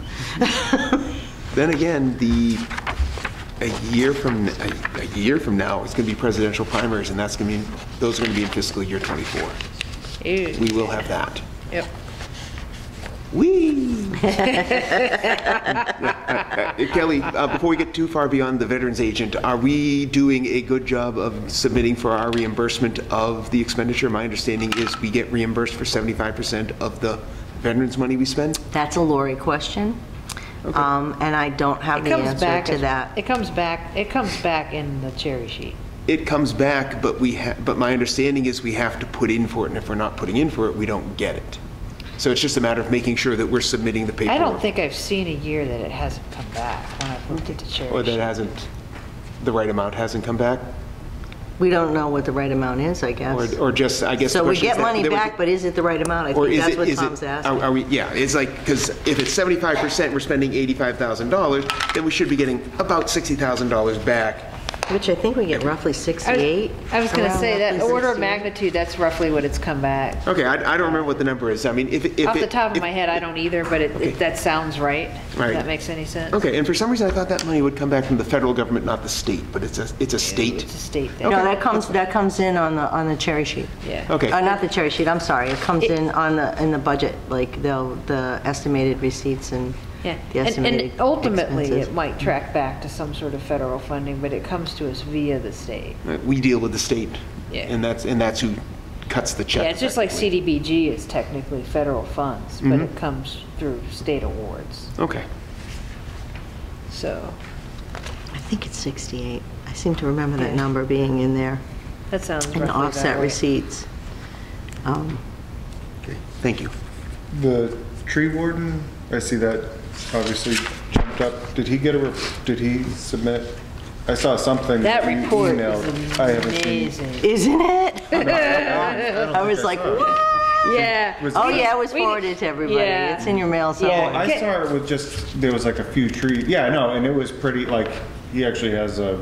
That was his just, program this is for what I've analyzing done in the trees. last month. I'm like, oh, Right. Yeah. wow. That's what I did with my You're summer a real vacation. tree warden, yeah. But where'd he come up with the, I mean, There's an explanation which I can send you, and it's but that very didn't- logical. Part I of it didn't miss is, something. You just- no, part okay. of it is he wants to have specific, he has certifications he needs to keep up, so there's like a few $100s in there for that. But he's earmarked some very large trees that need to be done, and cataloging the trees and doing, it's actually it's a well done request, and I'll see if I can. I know that I forwarded everything I got to AdCom, but I didn't forward you guys everything I got because you would have been absolutely inundated with emails. But I do have them compiled. I also have them printed. But I can send that. But it's definitely worth the money. One tree can take $5,000. Oh, no, I know. And you had a I'm thinking $5,000 budget. 12.4 seems like a low. But we still have Money. the money in the articles. So we had put aside 60,000, there's roughly 54 and change left, because some of it was used to do some tree work over this last summer. Oh, so there's like a bank account sitting there? with a Yes, bunch of yeah, money in it? we have a bunch of money that we Yes. set aside a couple years back. Okay. Yeah. Because we knew that we had a backlog of trees. Right. Now So we he just- he hasn't, I mean, we voted for that years ago, so it never really got touched. Correct. It was 2 years ago, I think. In 2021, you voted for it. I think, I'm not positive. Yeah. And it was not touched until this summer. Right. Right. So that's something that I'm sure is going to be depleted in a very helpful way to get the trees Yeah, down. well, some of the trees I saw. Yeah. Yeah. And so are we going to be paying for his certifications? Well, that he what's is going in the budget? certified, Or so to it maintain? would make sense that we would assist him in maintaining those. I Okay, know But that, that's really that's all he's going to cost us, right? yes, Okay. that's all he's going to cost us, Okay, yeah. I had heard some concerns from people who had seen the budget that thought, and I didn't get a lot of detail on it. He's so I just- he's already earned the like $400 or whatever. Yeah, that he's asked for. He asked for I think two certification classes, and I think they run somewhere between 200 and 300 total. Yeah. I'm not sure. and And that's given- it. He's not asking for any pay. And given that he's not asking for pay, I see it, and given the quality of the work, I see it as a bargain to help him maintain his Yeah. certifications. Yeah, I think- absolutely, and I mean, he's- and he just clearly get those- knows what he's doing, and this is what he does for a living as a full-time job as well. Yeah, I mean, it's like, just reduce the town's liability by getting rid of those trees that are gonna fall on someone someday. Yeah. Well, there was just an incident, I don't know how much people, it happened to be a woman my mother works with on 148, and it came right through the car, like think maybe a month ago now. I think Your mom works oh, at yeah. West Brookfield Nursing Home? No. Oh, so It was in- another it one? was in Brookfield. Oh, my God, I know. Yeah. But the woman that was hit, that I'm aware of. No, she didn't, the police, she filed a report with the police department. I actually questioned to see if she was gonna try to come at the town for anything, but I don't think so. So there was an incident over the summer, which is another thing that, you know, Oh, it's on Long another Hill one of the Road, drive. on Long Hill Road. Yeah, where a tree Very was similar thing cut happened. and it fell onto Oh, a no, car different. that was in the road. And it was nicked by the mower, and it took, nicked, it did flunk, crash. And so there was a claim for that. Soft tissue injury. Sudden stops can be Or, yeah. hard on you, Yeah. even if there's no bones involved, you know? So, So yeah, so the tree warden's budget I mean, I'll send you the information. yeah. So now it makes sense why it's only 12.4 if we're sitting on that much money. Yeah, that's because we still have a bank account to work on, so highway, we already talked, Board of Health, we already talked. Fire bounced up. Fire bounced up. Not every year that I've seen in my, you can see that they were over budget last year, Yep, and their wages and their expenses, and I have a spreadsheet that shows they're over budget almost every single year. yep.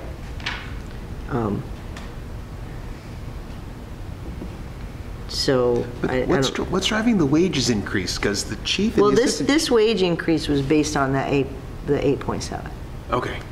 So when you dropped it to the 3% instead of the 8.7, you're going to see a big difference, and then we'll see where we wind up. Because some of these are barely bumped up at all.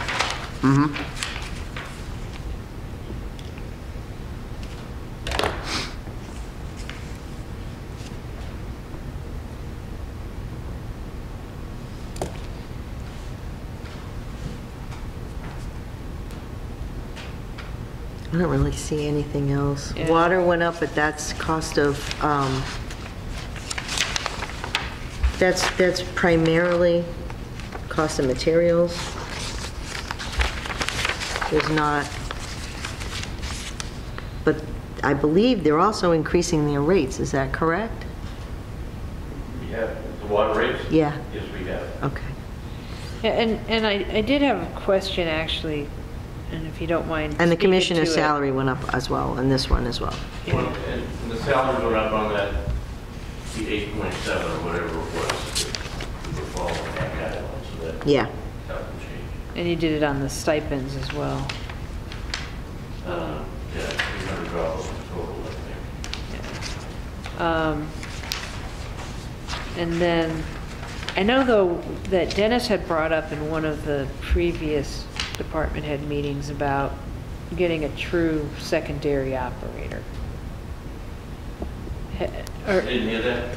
Dennis and I think you brought up in a previous meeting about needing to start to plan to get a second You operator. voted to give him permission to pursue that Yeah, at that one was of a the month ago. meetings already. Yeah, We're not talking about doing that this year. okay. We're looking into options. How we could get, at this point, we're looking at part-time. Okay. It's kind of complicated. It's complicated. Yeah. Yep. So other than that, I think we're good. I already explained the increase in the insurance. Amy lowballed it, but then the insurance company came back recently, like within the last week, and said, nope, 10%, which is one of the reasons we're looking at another insurance company for Right. liability insurance. Yep. To see if we can chop that a little bit. Kelly, are we looking to centralize the utilities on the budget? only the electricity. Okay. Everybody has a different idea of what utilities are, which I found out in my language wasn't clear enough when I asked people. I said, just say, give me your utility, because to me, utility is electric. And I should have just said, I just need the electric bills, because I want to see what we're spending on electricity. And people sent me their electric and their cable and their heat. And I'm like, no, no, no, no, I just want electricity. So that's all I wanted to do, is just do the electricity.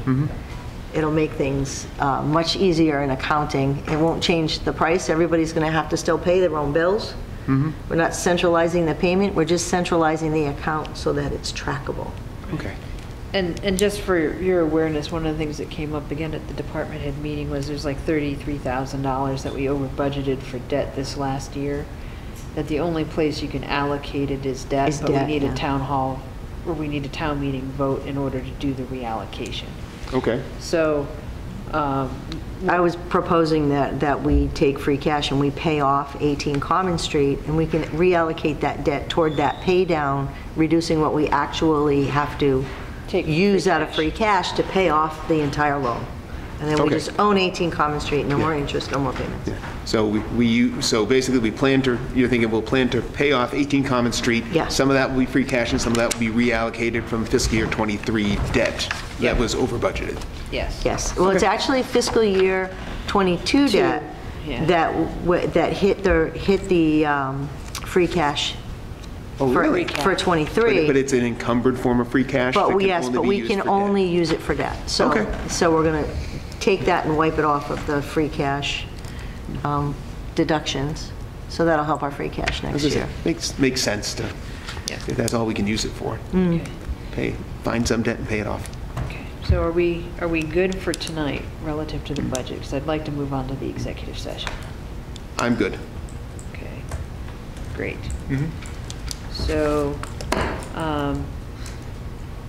So we have to make a funny motion. we have to make We a have to funny make a motion. funny Do motion. we have minutes to approve? Do we have minutes to We approve don't. for the agenda? Just to, Yes. Oh, we do. and I'm sorry, Beth, but that should only take a few minutes. Yep. Can I get a motion to approve the minutes for 2/16/23 and 6/9/17? Right. I move that we approve the minutes for those two meetings.